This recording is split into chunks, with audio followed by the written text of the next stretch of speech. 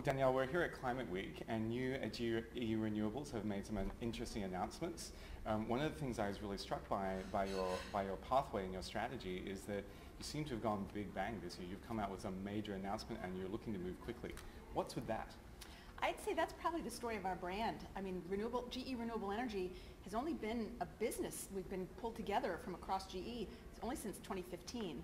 And in such a rapidly moving industry where innovation and the markets are changing so fast, we have to move fast. So when we decided that we needed to showcase how we are walking the talk with sustainability for our customers and for our employees, we decided to just go big.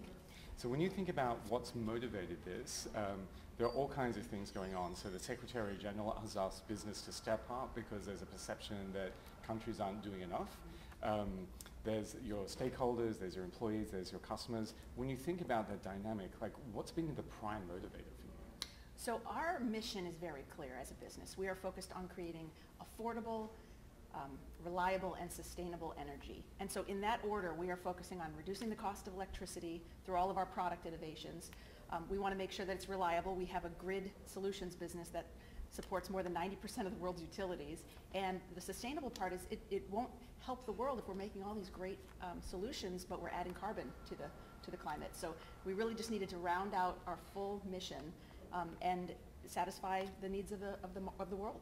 So even though your products themselves help all kinds of other organizations become sustainable, you're now really focused on your own operations and the way that you walk that talk. Absolutely. So what's been the response to your announcement? What are you hearing from folks? Oh, so it's incredibly positive, very supportive. Our employees are proud. They're excited about not just the mission of creating these great products, but operating in a way that's sustainable. We've got customers reaching out to us, and of course, our supplier network. I mean, everybody feels like they're a part of it. So we want everyone to feel like they own it, because the secondary part, and maybe even the main goal long term, isn't just to make an impact ourselves, but to shine a path, share our learnings, bring others with us, and help create more momentum for the change that needs to happen. Fantastic. And then if you think about this announcement, the clock is ticking. You've really got less than 18 months. Yes. So are you nervous?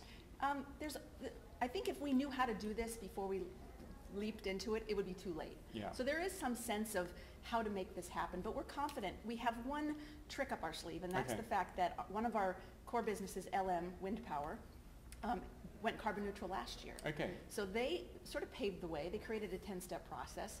They've showcased how to do this, and we're really following in the footsteps of a core part of our business. So we feel a lot more comfortable knowing it's doable. Great. Well, we'll check in with you in less than 18 months. Best of luck to you. We'll be watching. Thank you very much. Thanks, Danielle.